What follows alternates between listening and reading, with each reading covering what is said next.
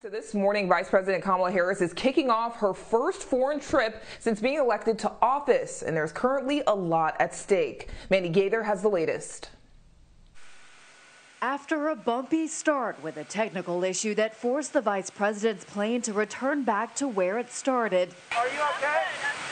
Kamala Harris landed in Guatemala's capital in her first foreign trip as vice president, hoping to further solidify the administration's strategy towards migration. She doesn't hold back, which is good. She's frank. In an interview ahead of their meeting, Guatemala's president blamed the heightened border crossings in part on the Biden administration's vow to reunite families. The very next day, the Coyotes were here organizing groups of children to take them to the United States.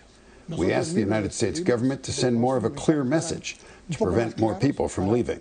It's a high-stakes trip for Harris against the backdrop of a growing number of migrants arriving at the U.S.-Mexico border.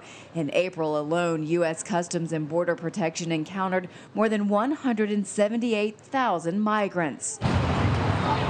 Senior staff members say Harris will try to deepen the U.S.'s relationship with Guatemala and Mexico. She's expected to focus on border security, corruption, and advancing economic opportunity. I'm Mandy Gaither reporting.